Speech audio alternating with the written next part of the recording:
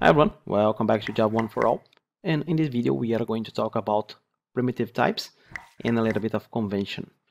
Before we move on, there is something that I would like to do here, and from the developer point of view is pretty bad. You should never do that. But since this is just a training video, well, we are allowed to do some stuff in training that we are not going to do in real life. What I'm going to do here is rename this class. So just press Shift and F6, and I'm going to rename this, and I'm going to explain why. The name will be now class 01 hello DevDojo, and I will press refactor. William, why are you doing this? Because after 30 videos it can get pretty confusing to figure out your timeline of studies. So if you have all the classes named like this, it's easier for you. For example, if you want to kind of check your progress in a timely manner, it's just going back and see the order of the classes you created. In real life, never, ever, ever do that.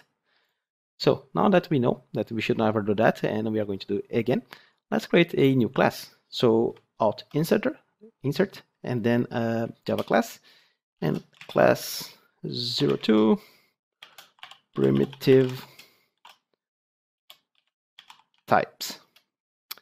And I have this because I'm versioning my code.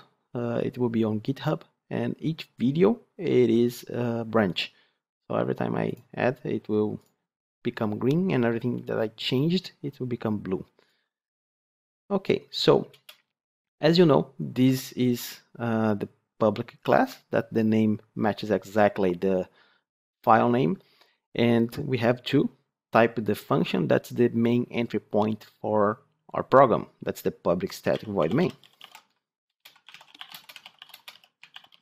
And then string args.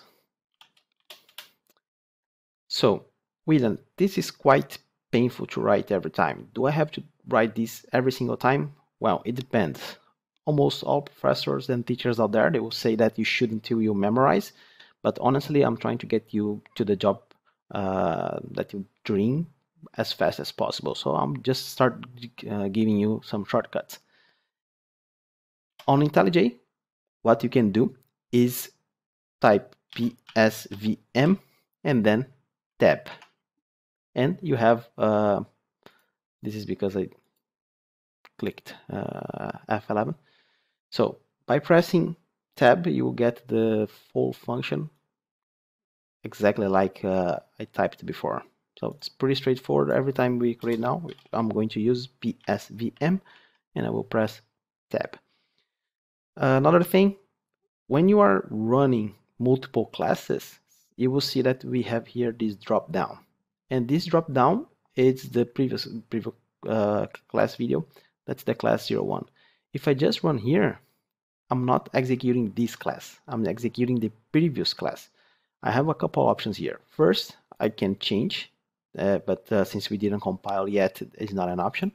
So we have to run here. And now I have two options. And as you can see, there's no output. And now if I select again, I can choose to run the old class. So as you can see, the key promoter is bothering me, saying that I could have pressed a shortcut for that. And now we have two shortcuts. One is to execute the class that you are actually in by pressing Ctrl Shift F10. You will see that it's going to change here. Ctrl Shift F10. Or if you want to execute what is in the drop down instead of your focus class, just press Shift and then F10. As you can see, I'm running the previous class, that's class 01. So just remember these shortcuts, and you actually know three shortcuts already. Alt insert, actually Shift F6 to refactor, and then Control Shift F10, and then Shift F10. And it's getting bigger and bigger.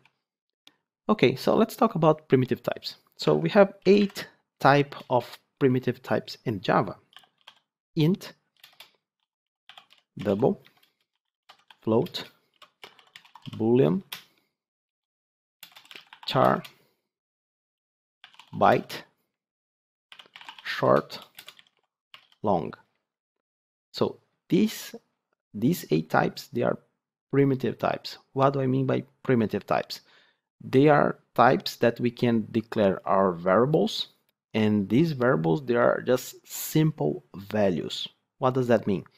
That means, once you understand objects, it will be a bit clear that we are basically just storing some numbers, some simple value inside our memory.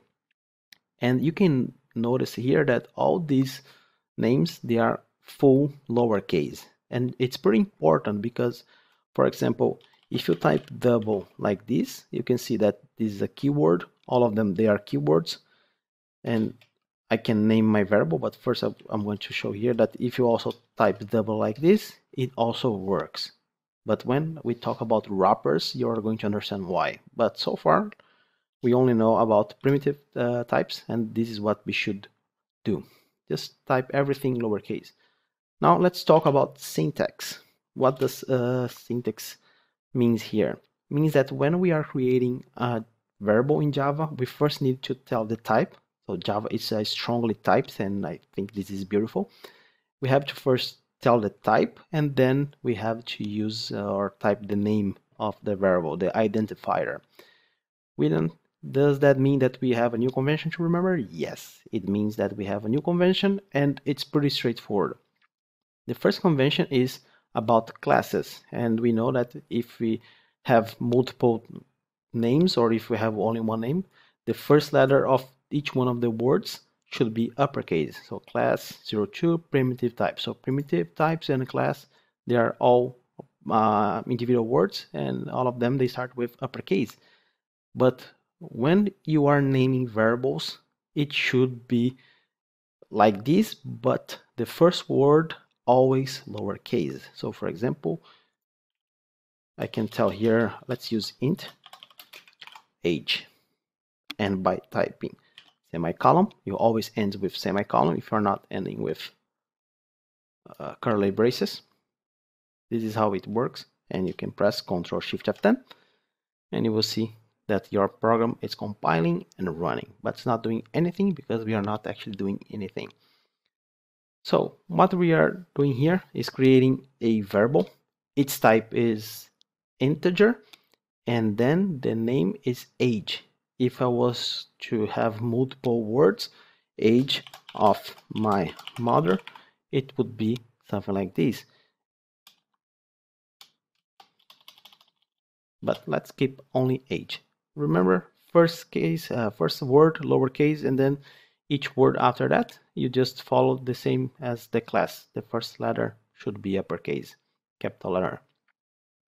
Okay, William, how do I put some values? If you are not familiar with what is a variable, basically a variable is just a space in memory that you are creating. So you are telling here that to Java, please get a space in memory, and I would like to kind of have a reference later because I want to get this value later. And basically you are doing this. You have age, and age is having a reference, it's just a primitive type, to this space right here in memory. But right now the space is empty. Why? Because we didn't put anything. So how do we put values inside this variable? Through the equal sign. So you are assigning a value to the age space, and I will say, for example, 10. So now it looks like this. If I want to get this value back, how do I do it? Well, we can use system out println and type here age. Can you see that I'm not using double quotes? That's because I do not want to print the word age. I would like to use the value that is inside the memory. If I type something, for example, that does not exist, is not a variable, it will give an error. For example, age of. So this does not exist. And as we can see, this will not compile.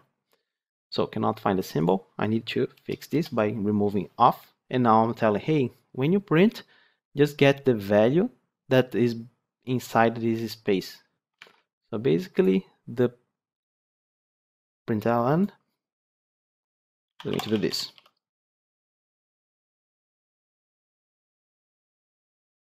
Pretty straightforward. Oops. So what does that mean? That means that you can get any value that is inside your memory and you can print in the console. Ctrl Shift F10 and we have the value 10 displayed. If I put this between double quotes, you will see age instead of the value. William, what about if I want to type a nice message saying the age is? I can do that by adding double quotes here, but we still have a problem. We need to tell, hey, I want you to print this,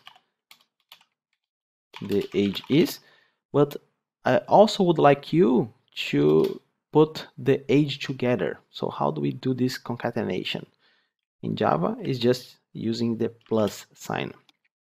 So basically now it's going to print this plus this. Ctrl Shift F10. Ctrl Shift F10. I was not in the right place, and we have here now the age is 10. But if I want to add another message after, well, it's possible. Just plus sign to put more strings, and then double quotes. Ctrl Shift F10. And now, as we can see, we have a nice message getting the value that's inside our memory.